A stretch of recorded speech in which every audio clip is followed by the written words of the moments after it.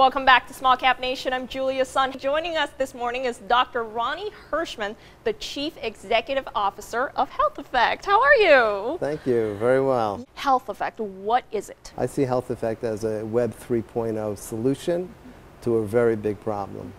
That problem being a healthcare industry that is not optimal, that is slow, that is fragmented, that is not sharing enough, that doesn't collaborate enough, and don't interact enough in order to bring real cures to our patients. Our whole mission here is to move companies that have promising technologies along the path to market entry.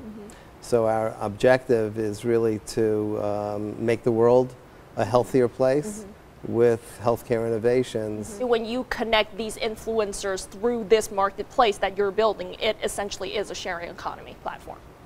Absolutely. When we look at some very relevant comparables to this sharing economy, and we look at the way the technology of today has allowed it to be transformative.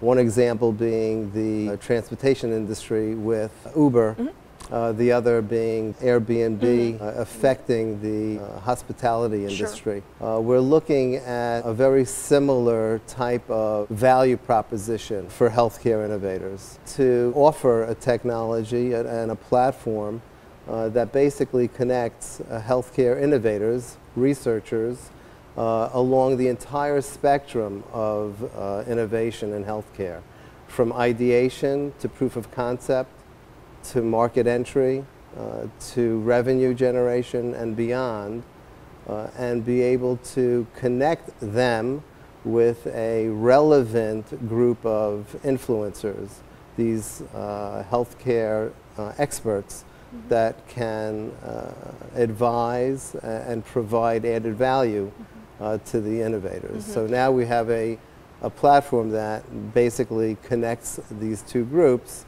in order for innovation in healthcare to advance in a much more efficient, effective manner. What HealthEffect does is it democratizes that entire system, allowing for the innovators to access a global marketplace for advice. And basically what we're doing by combining those assets, that being a talent marketplace, a collaborative platform, as well as a opportunity for crowdfunding, what we're able to do is act almost like an online accelerator. This crowd sourcing has been popularized by a number of sites on the internet.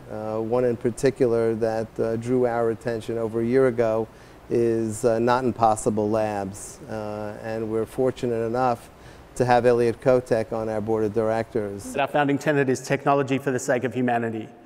There's a lot of tech being created, a lot of amazing things are being created, but how do those things benefit us?